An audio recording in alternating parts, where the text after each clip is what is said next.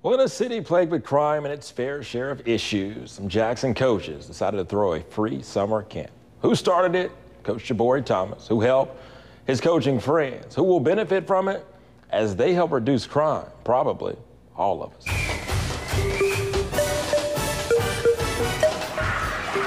Jackson got a lot of stuff to offer, but kids don't know because we can't get them out of the neighborhoods and to the gym. I'm gonna get as many kids I can and get them off the street. We know with all this negativity going on, give them something positive. I was one of the kids that made it out, so I felt like I should give back to these kids and let them know that you can go anywhere you want to go. We just want to be in here having fun, and an opportunity for them to know that, there's people around here in the city that really care about you and just want to see you do positive stuff. Positive. It's a negative cloud on the city. It's just something positive. Give these kids something positive to look forward to.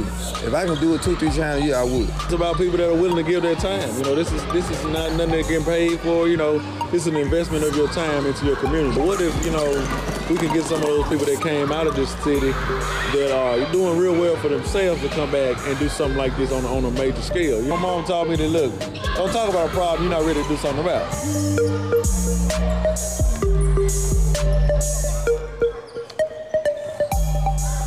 Yeah, this is the 5th year Coach Thomas has held the camp over at Callaway High School. It's a 5-day event focusing on basketball, tennis, baseball, and football.